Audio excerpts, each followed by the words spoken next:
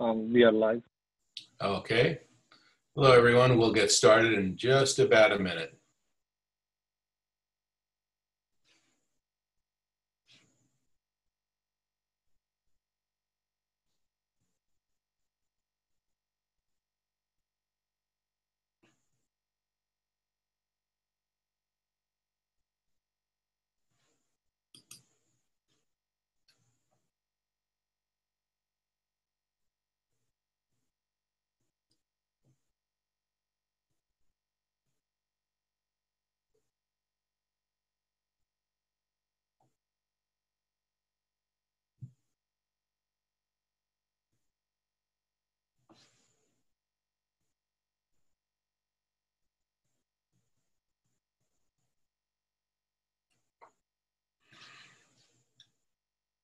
Hello, and welcome to our latest Expert Connect series, the Digital Supply Chain Explained.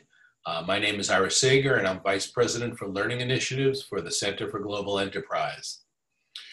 This is the third session we're doing here, and this is something new for us, a 15-minute webinar that we're conducting over the period of 5 weeks. This is the third, as I mentioned. Our aim is to share key management skills for successful digital supply chain transformation. We like to think of this 15-minute session as espresso for the mind, brief but packed with lots and lots of information. And that's thanks to the leader of these sessions, and that's Vivek Galani, Manager of Research, Programs, and Analytics for the Digital Supply Chain Institute, which is also affiliated with the Center for Global Enterprise. We'll have, we hope, a few minutes for Q&A at the end of this session. And if you have a question for Vivek, please just post it in the Q&A feature on Zoom. And Vivek, you can take it away now. Thank you, Ira, for introduction. Welcome, everyone. Good morning, good afternoon, or good evening, wherever you are. So for today's session, which is third session in the series, we'll quickly review the digital supply chain and the people aspect of it. We'll see the people side of the DSC. We'll talk about the DSC talent model that we developed earlier this year, and then we'll set the stage for coming weeks of Expert Connect. So those of you who joined us last week, we talked about the 4 areas of the digital supply chain, which is demand, people, technology, risk. And those of you who are joining us for the first time, over the last 2 sessions, we talked about digital supply chain and demand.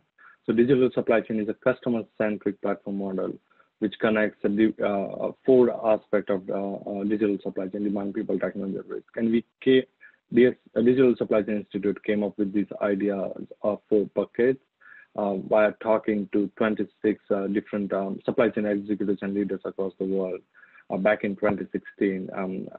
I suggest everyone to read frontside flip to get more details on the 4 buckets. And in these 4 buckets, demand is all about how to calculate the stimulating demand and how to stimulate demand. People is focused on culture and organizational shift right now in our organization, and I think the pandemic has accelerated those changes right now because of the work from home situation in many of the organizations. Technology is a supportive tool in terms of digital supply chain transformation.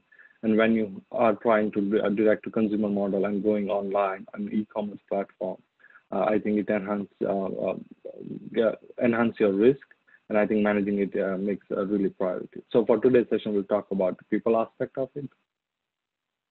So Dell is, let me talk about a quote from Dell for it. So Andre Solder from Dell is a member of the Institute and also co-chair of the Institute.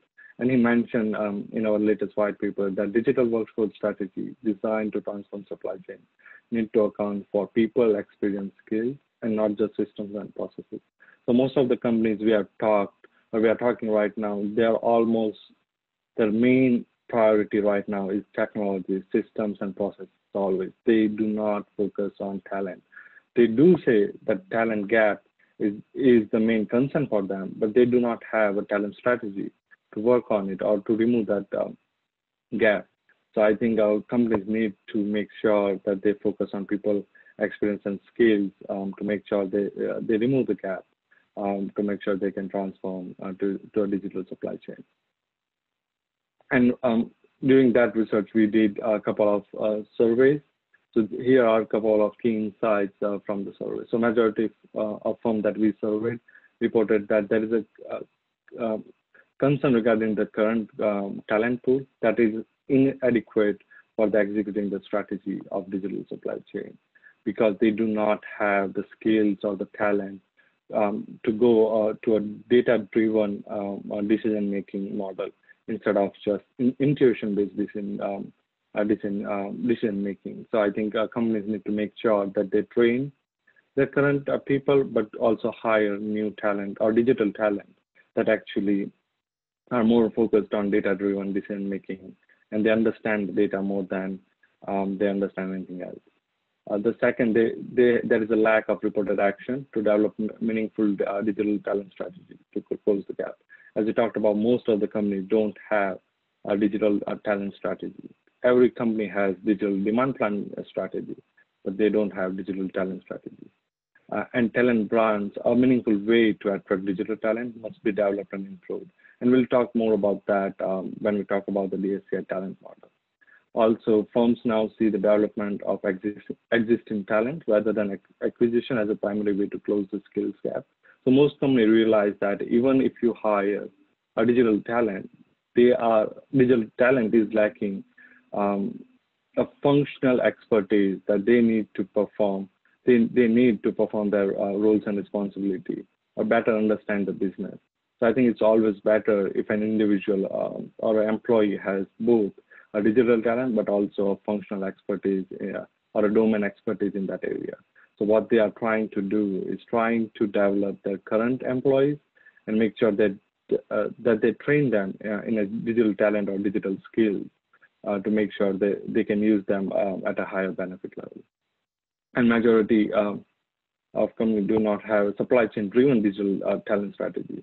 So some of the companies we talked to, for example, J&J or Colgate or other company, they do have digital talent strategies, but what they lack is supply chain input to those talent strategies.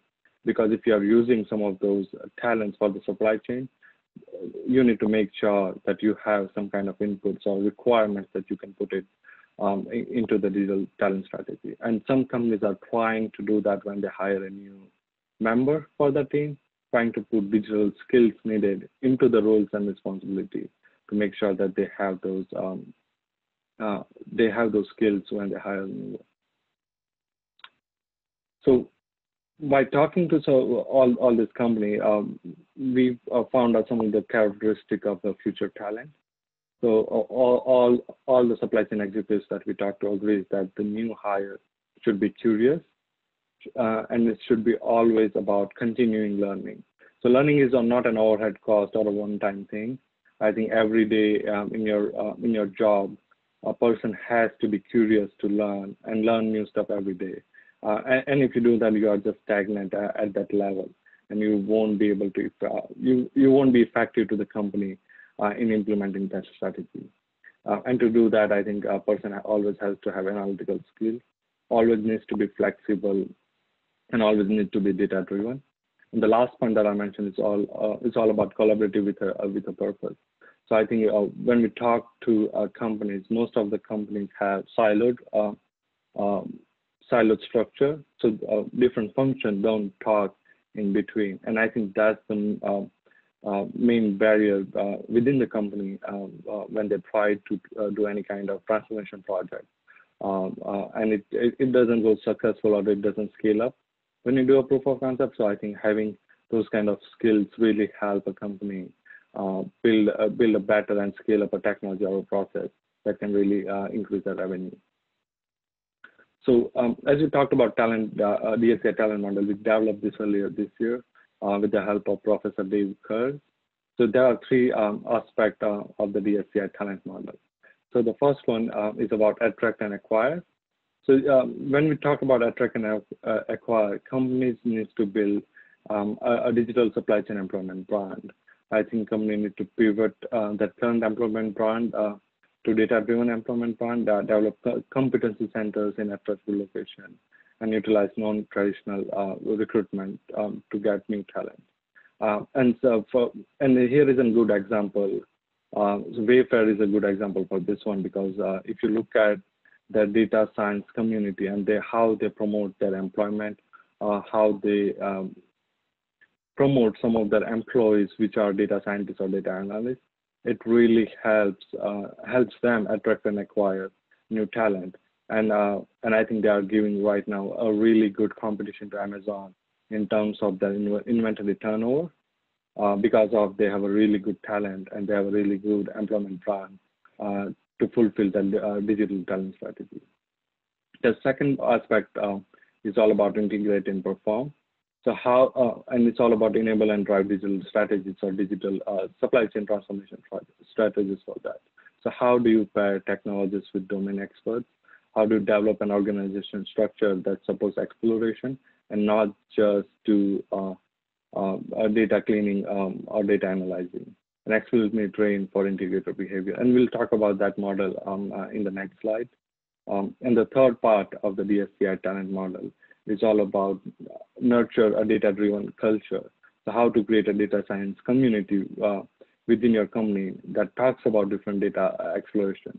So if you have a overall community from different function and so a data analyst from one function can talk to data analyst or data scientist from another function and talk about different kind of problems and solutions that companies should be focused on, and then start working on it to make it more impactful, cross-functional, and show commitment to digital community, and also support external contributor in that community as well. So as we talked about the integrated behavior, here is one of the way companies are doing an organization structure where they start to put a team for data exploration. And to be part of the team, I think it's not just data scientists can be part of it. It needs to have data scientists, data analysts, and domain experts. And it's not a hierarchical structure. It's a kind of a center of excellence where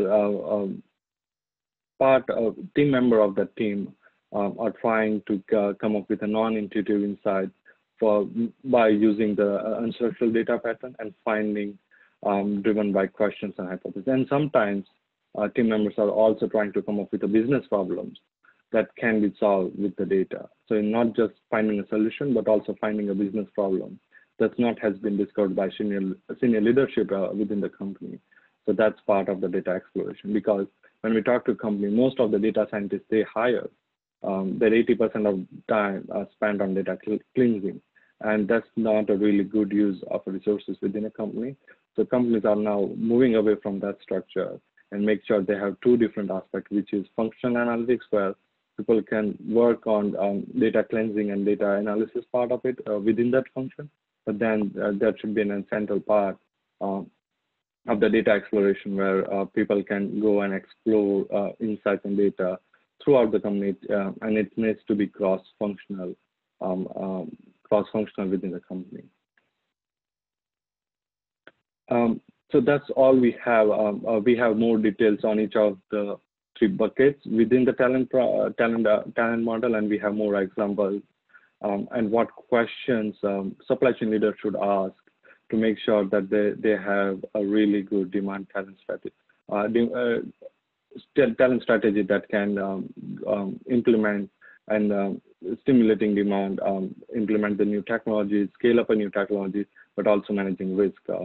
And overall, the goal for the digital supply chain is to reduce the cost, but also increase the revenue from the supply chain. So I encourage everyone to read the latest white paper, which is Talent and Organizational Planning Guide, which is available on DSA website. So I encourage everyone to do that. And if you have any questions, please feel free to reach out to us, and happy to have a detailed conversation regarding any of those questions. So back to you, Ida. All right. Very good. Thank you, Vivek. One quick question before we let people go. I'm curious, as you put together a talent, or as a company puts together a talent strategy, what is the advice for bringing in new talent, new people, new employees versus retraining existing employees and trying to get them to be more data savvy? So how do you strike that balance? Do you strike that balance at all? What is the recommendation? It's a great question, Ira, and I think it depends on the company's size and the investment they have right now. So for a smaller company, it's always, if they don't have the talent even internally, it's always go and get and attract and acquire talent. But for big companies, they can easily acquire a company to fill that gap immediately. But most of those companies are trying to do right now is train the internal people and trying to move them from intuition-based decision making to data-driven decision making.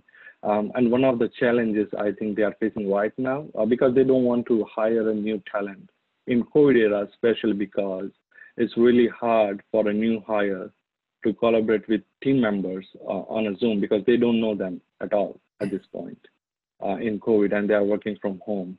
So it was attract and acquire before COVID, but right now it's all about training. And it will change. It will change next year, and it will change the year after that. So I think it's a continuous learning and continuously improving your talent strategy. But most companies right now are training internally, but then focus on hiring afterwards. If there is a really there is like lack of resources within the company, then they go to the second option of attract and acquire. All right, very good. Well, thank you very much. And thank you, everyone, for joining us. And we will see you next week, same time. Thank you, everyone. And we'll see you next week at the same time.